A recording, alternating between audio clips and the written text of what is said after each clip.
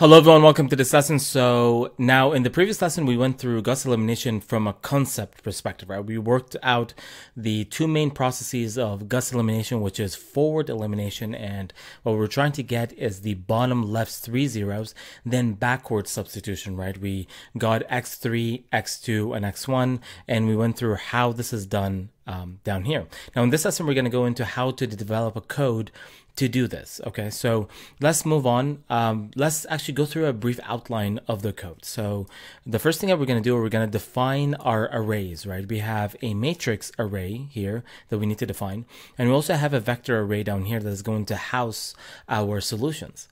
Now this second part is we need to input the values that we're going to be manipulating and creating the solutions for, right? So we're going to have to be inputting the matrix that we have here. Then we're going to go through the two main processes of Gauss elimination: forward elimination and then backwards substitution. And this is just a very simple display code that just displays my final three answers down here. Now, in terms of defining our empty arrays, we use, again, the dim function, the dimensionalize function, and we're going to call this matrix A, and it has 3 rows and 4 columns. Now, we're going to define that as A34. And in terms of the solutions down here, we only need to house a 3 solutions, since we're dealing with a 3 by 3 matrix that has 3 unknowns. So we're going to have x3. Now, in terms of inputting, you have seen this before. It's a nested loop. Since here we have 3 rows, it's going to be 1 to 3, and we have 4 columns, so it's going to be 1 to 4. This is going to be aij is equal to cells 10 plus I, since we're starting here at 11, and this starts at the 7th, so it's going to be 6 plus j. Very simple. You've seen this before. And now let's actually go into forward elimination code. And the first thing I want to go through, this is a nested loop within a nested loop within a nested loop. So we have 1, 2, 3 loops. So let's actually go through what each loop is doing. So the first one is the k loop, and k is defined from 1 to 2. So the question here is, why is it looping twice? The reason is because the first loop, we're going to be creating this 0 and this 0. And in the second loop, we're going to be creating this 0. Okay, so that's the purpose of why defining k from 1 to 2.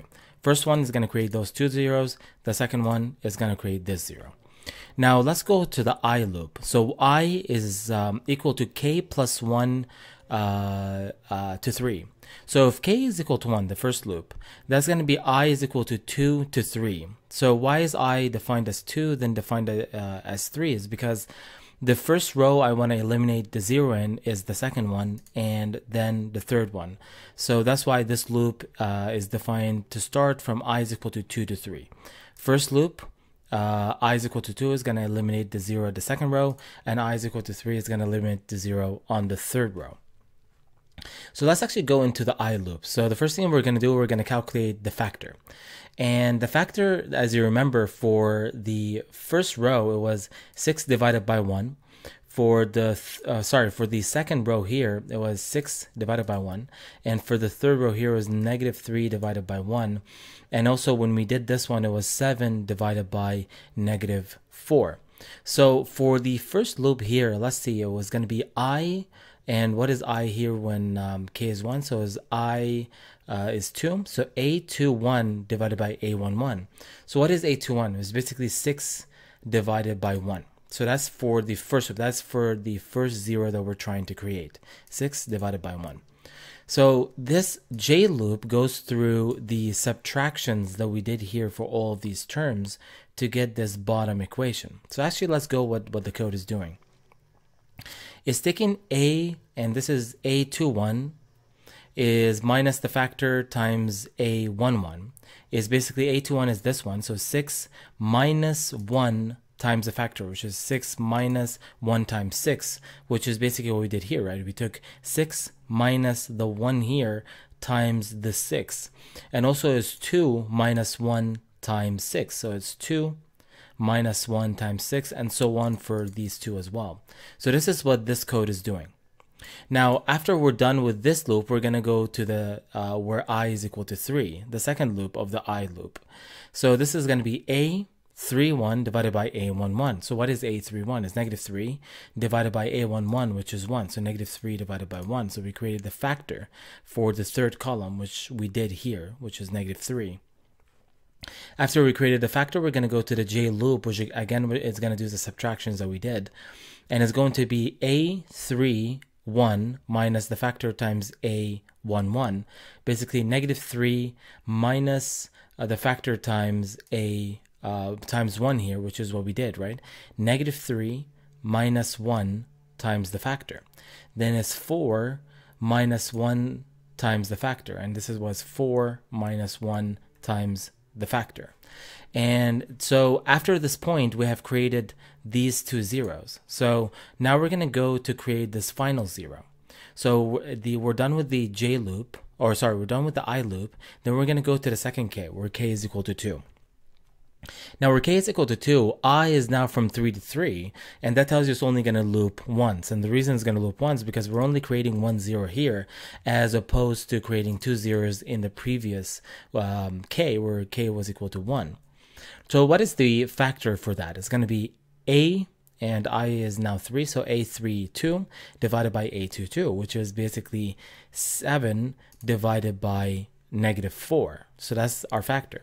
And again, this loop is going to go through the subtractions that we did over here to create this final equation. So pretty simple, right? Pretty simple code.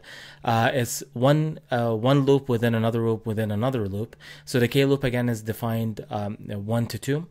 Because we're getting first those two zeros, then we're getting this 0. And then this I is basically doing the creating the factor and doing the calculations that we did for these equations here.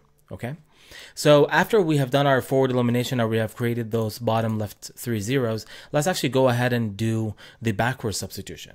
And the first thing I want you to notice is this equation. This equation has only x3 as the unknown, right? So we can actually solve for x3 here. x3 is just going to be 27 divided by 12.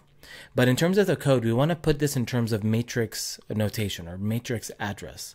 And in this case, is basically this address of this one is going to be A34, third row, fourth column, divided by A33, right? Which is this one. So 27 divided by 12, which is basically what we did here. So backward substitution, you already know the answer of the final row, okay? So say, for instance, I have a 4 by 4 matrix.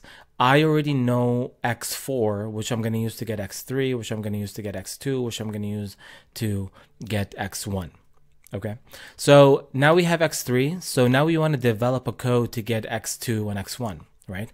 So this is a sum code, actually, or a subtraction code. So the first thing, let's talk about how I'm defining the loop. The loop is I is equal to 2 to 1, because it's backward substitution. We got x3. Now where I is equal to 2, we're going to get x2. And when I is equal to 1, we're going to get x1. So when I is equal to 2, now sum, we're going to initialize the sum as A24. Right? So what is A24? Well, A24 is basically this 2 that I have here.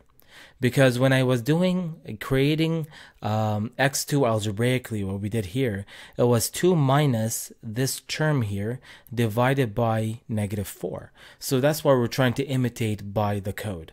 So we initialize the sum as at 2. So I initialize the sum at 2 here. And I want to subtract this. And this 8 here is A23, right? So A23. So sum is minus A23, and you can see J starts when I is 2, is J is 3 to 3. So we're looping only once, and I'll explain later why we're looping only once. So the sum is going to equal to sum, which again we initialized at 2, minus A, and this I is 2, 3. So now is 8, which we have here, multiplied by x of 3, right? And the reason we have J is equal to 3 to 3 and we're going to loop only once is we're only subtracting one term here, okay? And after we create that sum, now we're going to say that my x2 is equal to that sum divided by A22. and the A22 in this case is -4. So what I want you to notice is that all of this code, this first loop where I is equal to 2, I'm trying to create what I have down here, right? I initialized my sum at 2. Then I went into this J loop, which went from 3 to 3, which means it's going to loop only once, to subtract this term. And it was minus A, and this was 2, 3, which is basically was the 8 here, multiplied by x of 3, right? And after I'm done with that, after I get out of this loop, I say that my x2 is equal to sum divided by A22, right? So let's actually go ahead to x1. So x1, we're going to be basically initializing the sum as A14, and A14 is basically this -3, right? So again, we're recreating this using code. So we have that -3, right? And then we're going to say that sum is equal to sum, again, initialize at -3, minus A12, right? Multiplied by x of 2, right? Basically, we're subtracting this term, right? And then we're going to go to the next loop is going to be A, and this is 1, 3 multiplied by x3. So you can see why when I is equal to 1 here, we went from 2 to 3, because we're actually subtracting two terms here. We're subtracting this term that is defined in terms of 2 and this term that is defined in terms of 3. And after we're done with creating the sum, we divide it by AII or A11, but in this case, it has a coefficient of 1. So we divide by 1. So let's actually recap what I just explained here. The final loop is I is equal to 1. We initialize the sum at A14. Again, that's this -3 here. And then we go, J is going to be, J is equal to 2 to 3 is going to loop twice, again, because we're subtracting this term and then this term. For the first loop, it's going to be A, and this is going to be 1, 2 multiplied by x2, which is basically this. And now for the second loop of the J, it's going to be A13 multiplied by x3, which is basically this one. After we're done, we divide by the coefficient of x1, which is AII, and you have seen here, which is basically this 1 down here. And that's it. We have x3, which we already had from here, and we had x2 from the first loop of the I, and we had x1 from the second loop of the I.